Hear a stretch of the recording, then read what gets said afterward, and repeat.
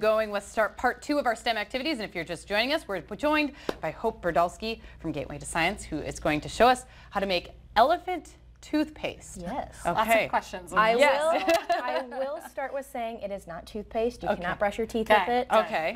It starts out with hydrogen peroxide, which is H2O2, 2 hydrogen, 2 oxygen.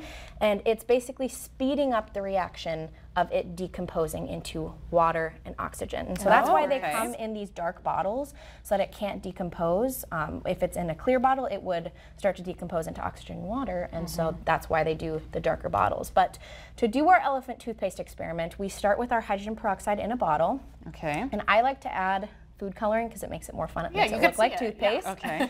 And we also put in dish soap. The dish soap is going to be really important to capture all of that oxygen that is being created. If we didn't have the dish soap, we wouldn't be able to capture the oxygen and you wouldn't be able to see the reaction. Okay. And so this is a vital piece of the reaction. And now on the other side, our second piece that we're adding, this is yeast. Yeast is going to be our catalyst, the thing that speeds it up.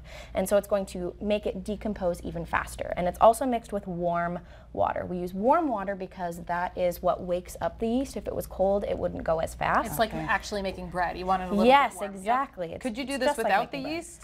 Or does the yeast... The yeast is what speeds it up. So you could use a different sort of catalyst. Other more chemically based options are available. One of my favorite people that does this is Emily Calandrelli. She's the space gal. She's my idol.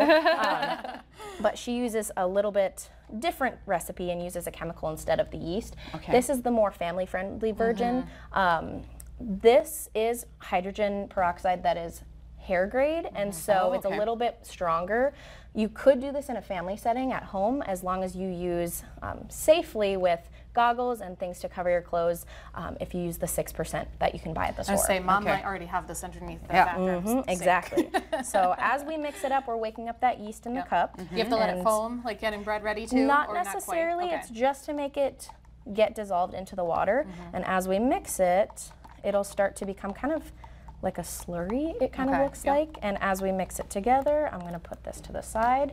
We are going to pour this into the bottle. So that is going to cause the reaction to speed up, and that's going to cause it to foam over the sides. It's releasing all of that oxygen, and then we'll be capturing it with the soap. So I'm going to let you do this. Put your goggles on. Put my goggles I'm going to step to the side because I don't have my goggles.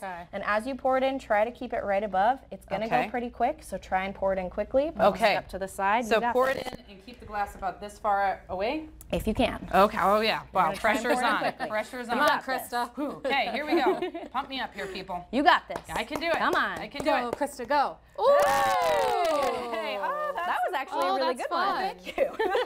Well, now You set me up there really well. It smells so good.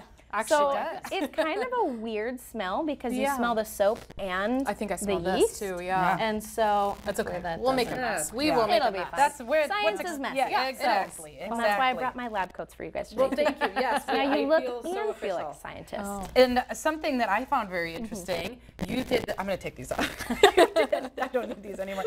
You did this experiment as part of the Miss North Dakota pageant. I did. So for my local preliminary competition back in January, I typically sing for my talent. Singing is one of my passions. So many talents.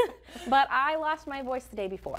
And so I knew that science is something that I'm extremely passionate about. That's why it's my job. And I decided to do elephant toothpaste, and I did it on stage in a minute and a half and explained the whole process and then did it on stage. And it was so much fun, but now I'm switching my talent back to singing for the state competition. You can do it both at the same time. You can sing and do this. I'm singing in French this year, so it'll be an extra challenge. And so you're competing the day after the STEM Expo. So I'm leaving for Williston the day after the STEM Expo. So it's going to be a busy time. I'll actually be at the game that night too, and so we'll be celebrating our 6 STEM All-Stars and the teacher that won the $1,000 grant, and then we'll also be doing some space-themed activities during the game because that's the theme of the LARC season. And then the STEM Expo is June 1st. Yes, it is. But you can always stop by the Gateway to Science at any time.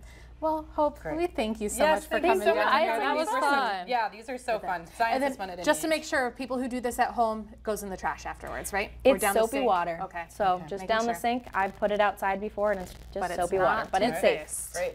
Thanks so much. Perfect. Thank you.